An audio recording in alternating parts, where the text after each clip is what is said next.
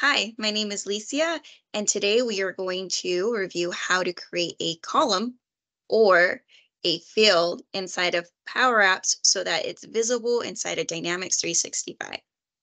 So our first step, if you haven't been here already, is we're going to navigate over to make.powerapps.com. You're going to want to make sure to follow best practices and do this in a solution. Make sure you're in the solution tab here. Once you're in the solution area, we're going to go ahead and open up my already existing solution called JT Customizations. I already have a custom table here called reservation.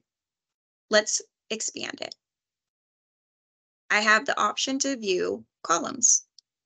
Let's click on columns. We're going to go up to the top and we're going to hit new column. And since this is a reservation table, let's go ahead and call this check-in time. And instead of creating a data type of a text, we're actually going to change this to a date time format where we want to keep date and time. If you would like, we could have called this check-in date and change this to a date only. But today we're going to keep it to date time, date and time. We're going to keep the behavior simple. And we have the option here to make this field required. So anytime somebody comes in to create a reservation, let's have them be required to tell us what the check-in time is going to be. Business required. And that's it. We're going to hit save.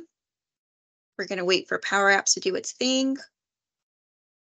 And now you can see that we have our field here. Thanks for learning how to create a column with me.